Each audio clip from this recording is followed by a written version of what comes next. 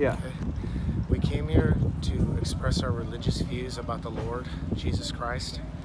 We came into the Capitol Hill Autonomous Zone.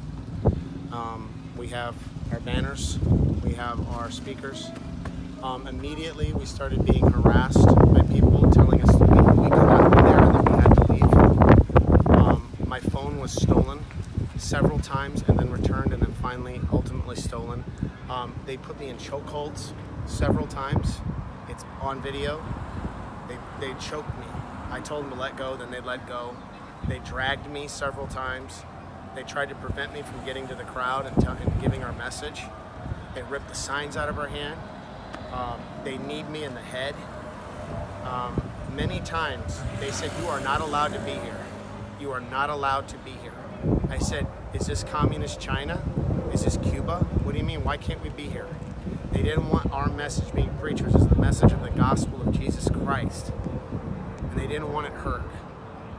But you know what? God sent us here to give them that message of hope.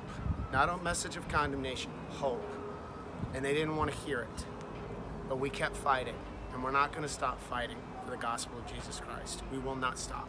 We're not going to be silent. We're not going to not form and congregate.